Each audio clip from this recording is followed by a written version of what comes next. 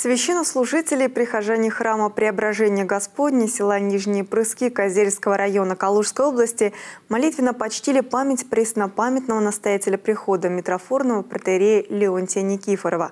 Батюшка прослужил в храме почти 55 лет и почил в феврале 2018 года. Божественную литургию в Преображенском храме возглавил правящий архиерей Козельской епархии, епископ Козельский и Людиновский Никита, рассказывает Эльвира Гордеева. Прошло 2 года, как не стало отца Леонтия. Настоятеля Преображенского храма знали и почитали не только в Прысках, Козельске, Москве. К батюшке приезжали со всех уголков России. Он был не только сельским пастырем, скорее отцом для своих прихожан и любил их, как собственных детей. Молился, исповедовал, наставлял. С добром и теплотой встречал каждого. Этот человек, можно сказать, эпоха. 55 лет он прослужил в этом храме. Наследник оптинских старцев, воспитанник их духовных чад. Он фактически представлял из себя Оптину до Оптиной. Многие люди, общаясь с ним, получали представление о благодатном влиянии Оптиной пустыни.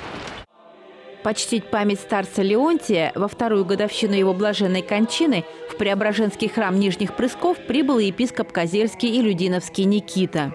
В сослужении протоиерея Антония Хатунцева, настоятеля прихода священника Тихона Худякова, духовенства епархии, владыка совершил божественную литургию.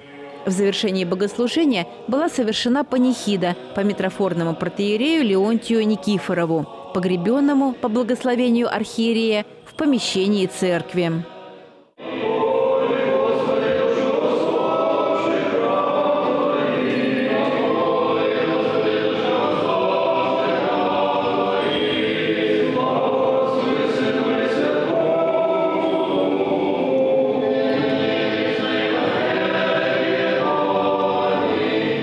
Сам, Господи, упокой душу усопших раб Твоих, преснопоминаемого блаженно почившего протоиерея Леонтия, родителей его Якова, Анну, всех от века усопших сродников его и духовных чад, и всех от века усопших православных христиан. Затем владыка обратился к богомольцам с проповедью. Он пришел сюда в период так называемых хрущевских гонений. До середины 70-х годов закрывались храмы, разорялись храмы, превращались в лучшем случае в хранилища овощные, а в худшем случае обращались в руины, в развалины.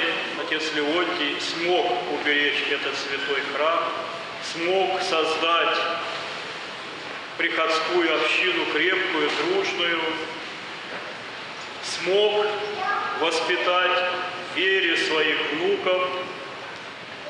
Двое из них, священнослужители этого святого храма, отец Симеон, отец Тихон, продолжают его служение.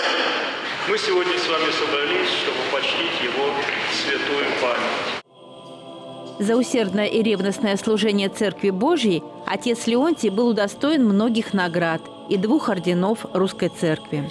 Да помянет его Господь во Царстве Своем.